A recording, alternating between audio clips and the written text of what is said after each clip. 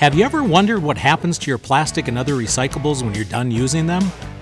When you toss them into the recycling bin, their journey to become an entirely new product begins. In the City of Fargo, you can recycle all kinds of materials including aluminum, cardboard, newspaper, glass, and plastic. Just last year, 2,514,000 pounds of recycling were collected from Fargo households. That's the equivalent of 629 cars. Residents separate their recycling into different containers before setting them out on the curb. Then it's collected by the recycling department. The driver will collect each type of recyclable and put it into the appropriate bin in the truck. And if it ends up contaminated, if you end up with glass with the plastic, a lot of times it ends up just going into the landfill anyway. So it's really important to keep it separated so that doesn't happen. Recycling is also offered for businesses. Cardboard is one of the most common materials that businesses recycle. Some residents choose to take the recycling to one of the many drop sites in town. This is a great option if you live in an apartment building that doesn't offer recycling collection.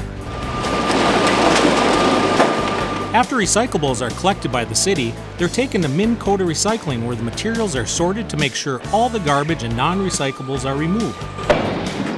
The material is sent up a conveyor where it is segregated manually and placed in an appropriate bin that's located below.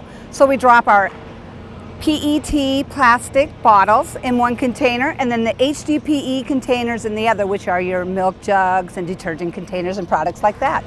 Then the items are baled and sent by truck or train to be recycled into new products. We get the material commingled from the cities. They bring in the product in a container and then they empty that container. We have to prepare it to ship it off to markets to be remanufactured into other products again.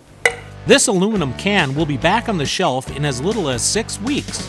Did you know that by recycling just one aluminum can, you can save enough energy to power a light bulb for 4 hours? The other products are quickly reused too. Plastic collected in Fargo is recycled into carpet or landscaping materials. Newspapers are taken to the Pactiv plant in Moorhead, where they're recycled into egg cartons. Glass is repurposed into landscaping glass and ground up for sandblasting at Glass Advantage in West Fargo.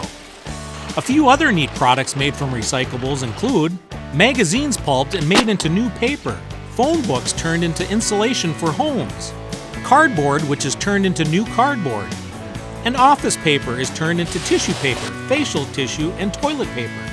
Next time you have the choice to throw a recyclable in the trash or in a recycling bin, always choose recycling. You'll help reduce the waste in the landfill and help businesses make new products. Of course, not everything can be recycled. Some waste needs to go in the trash. Fargo garbage collectors picked up nearly 20,000 tons of trash last year. We use an automated, volume-based system in Fargo. That means each household can fill up just one garbage cart each week. This encourages people to recycle and reduce their waste. Drivers pick up trash from your boulevard each week on your regular garbage day. Carts should be placed on the end of your driveway with the handle facing towards the house. Recycling bins must be placed at least 5 feet away from the cart so the robotic arm doesn't knock over the recycling. The robotic arm reaches out, picks up the cart, and dumps the contents of the cart into the garbage truck. When the truck is full, the driver takes it to the landfill where operators use machinery to properly place and pack the garbage.